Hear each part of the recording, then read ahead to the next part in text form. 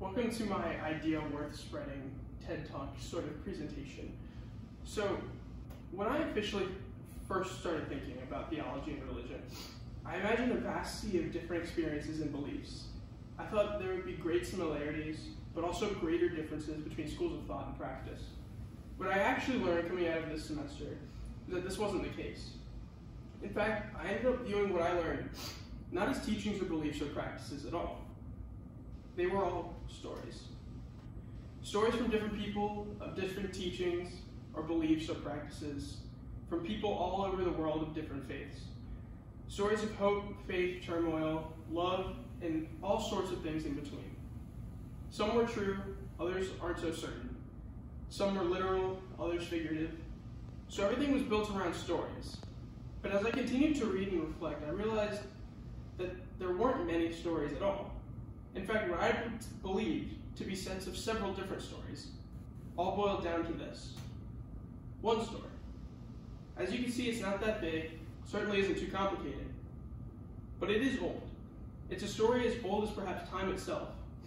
And what is this one story, you may ask? You will be tested. You are going to be tested in life at several points.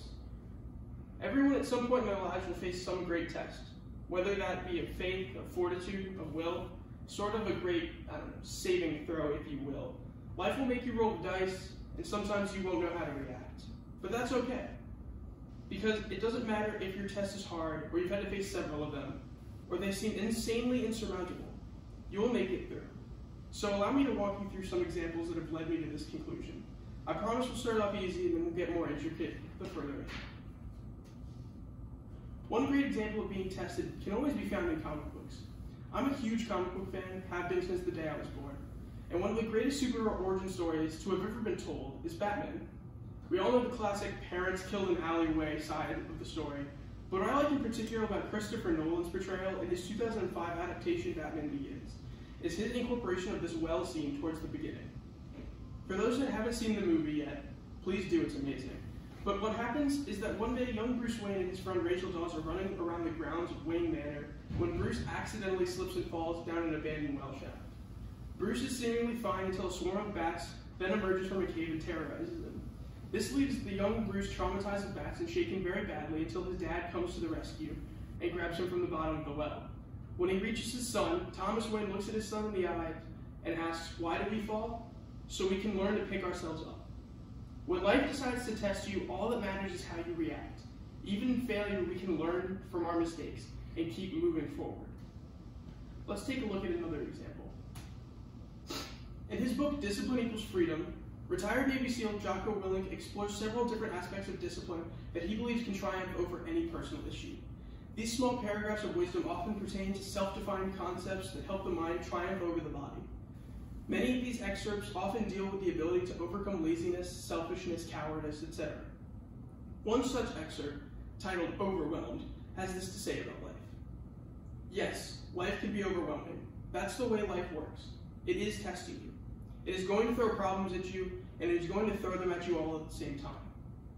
But let me tell you, that does not mean give up fighting. In fact, it means the opposite. It is time for you to fight harder, to dig in, to go on the warpath. Do not let them bring you down. Instead, let these challenges raise you up. Let them elevate you. So in the future, you look back at these struggles and you say to them, "Thank you. You made me better." Even though you don't always have to be so aggressive in the approach, what he says about life is true. It is going to test you. It is going to be hard, and it is not going to let up. But we only lose when we stop trying. We only lose when we give up and fail to learn from our mistakes. We only lose when we refuse to pick ourselves back up.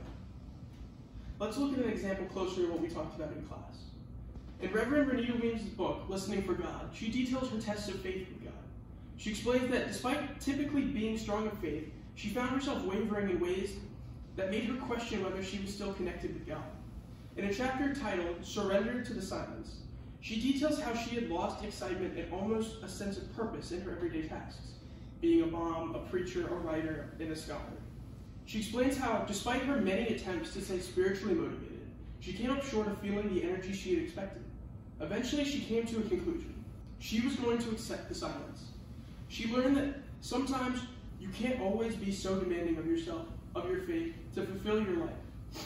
You need to accept the fact that there will be hard times, boring times, confusing times, and even times when you will question your faith, but eventually you will return. She says, quote, "Eventually we all have to accept that dying and rising, freezing and thawing, resting and rebounding, sleeping and awakening are the necessary conditions for all growth and creativity. Even in faith, you can and will be tested, and that's okay. You are not expected to always have this perfect unity with God, to be the shining beacon of holy righteousness. What matters is that you keep your beliefs. You keep trying and you hold on. No matter what, as long as you hold on to your belief or your convictions, they will return in time, just as the spring always returns in the winter. After the winter, sorry. We also see this idea of being tested several times throughout the Bible. When Abraham, one of God's most loyal servants, asks for God's wisdom, he is only met with one command. In Genesis 22, God commands Abraham, "Take your son, your only son Isaac, whom you love, and go to the land of Moriah, and offer him there as a burnt offering on one of the mountains that I shall show you." God deliberately tests Abraham's faith at a seemingly impossible cost. He asks Abraham for his son, his only son, for which his wife and he had been trying so desperately to conceive, and he asks him to offer him up out of reverence to God. Abraham, despite knowing the price he has to pay, set out to fulfill God's command. Abraham bound his son Isaac and prepared to offer him to the Lord as he was commanded. As he was about to sacrifice his son, an angel descended from the heavens and commanded Abraham to stop, for he had shown his fear and reverence to God, and need not actually fulfill the sacrifice. For God, it wasn't about the completion of the test. It was about Abraham's will to go through with it. It was about the journey, not the destination. God was testing Abraham, and though it was a terribly difficult task, Abraham proved he was willing to sacrifice it all to pass his test. We see a similar, yet albeit worse fate befall Job. Job was a simple man, living in fear of God. The Bible even describes him as, quote, "the greatest man among all the people in the East." Throughout the book of Job, God tests him over and over again, wondering if his most loyal servant would eventually curse his name. God gave Satan dominion over all of Job's life, except the actual man. With this, he took his herd, his servants, his children, his house. Satan tormented Job at every turn. But Job refused to curse God. Even after Satan is given power to strike the man, Job refused to curse the name of the Lord. Job eventually proclaims, quote, "Blessed is the one whom God corrects. So do not despise the discipline of the Almighty. For he wounds, but he also binds up. He injures, but his hands also heal." Job understands the purpose of being punished. God was testing him. Job understands that faith can and will be tested, and to maintain his duty to God, he would have to endure. He would have to dig in and continue to push forward, despite many people telling him to give in to the temptation. Job was tested to show his faith, and he passed, because he didn't give in. He kept on trying. So I started off this presentation by saying that you will be tested in life. And it's true. There will be plenty of tests. Tests of will, tests of strength, tests of faith. It just doesn't seem right, in fact, if you aren't tested. In fact, this whole presentation has been sort of a test. See, the one message worth spreading isn't that you will be tested. It's that it's okay to be tested. You see, life isn't necessarily about success, but about growth. It's about learning how to be better than you were. Whether that means learning to pick yourself back up, to dig in and work harder, to hold out until the light comes, or to prove your faith and endure. You can and you will do it. You only need to try. And as long as you don't quit, you win.